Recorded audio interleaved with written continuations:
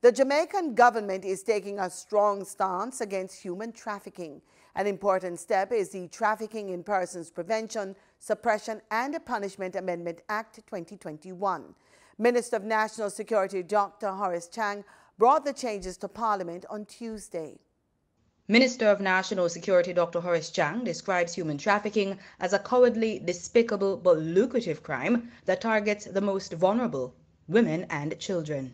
Globally, trafficking in persons generates approximately $150 billion in profits each year and is viewed as the third most lucrative criminal activity globally.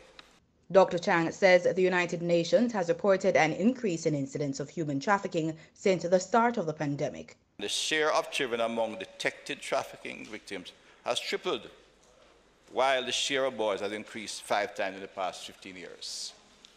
Given the protracted impact of COVID-19, a growing number of people are experiencing economic and social vulnerabilities that has increased their risk of falling prey to human traffickers.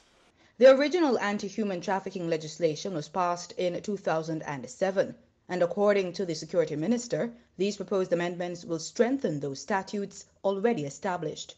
The amendment we proposed in the Trafficking in Persons Prevention, Suppression and Punishment Act 2021 are based on the need to create a stronger anti-human trafficking regime that discourages, disincentives and promulgates deterrence of the offenders and the recidivists.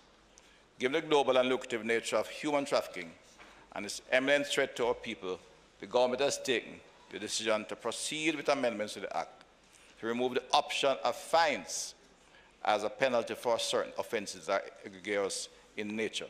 Additionally, the Amendment Act creates a provision that empowers the Minister by order, subject to affirmative resolution, to make amendments to monetary penalties in the Act. Opposition leader Mark Golding says he supports the amendments in theory, but there is a concern. 15 is to do with obstructing a law officer in their duties under the Act. It's not a trafficking offense, and so that fine is not being removed. That fine is just being increased.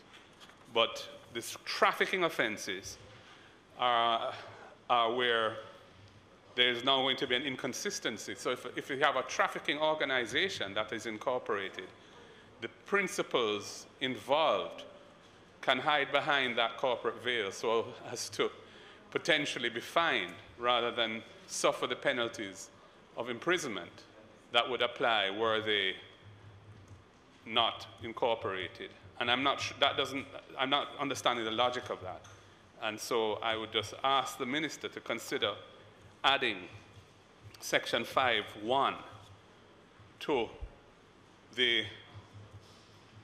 clause 2, so that it would say section 4 of the Principal Act is amended in subsections 6, 7, 8, and 8A, comma, and section 5 is amended in subsection 1 by deleting the words listed in the clause.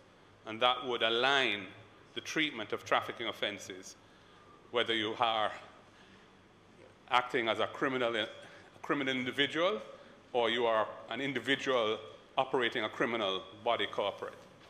In light of the recommendation, the debate was suspended until the next sitting of the lower house. For the news on PBCJ, I'm Simone Absalom Gale.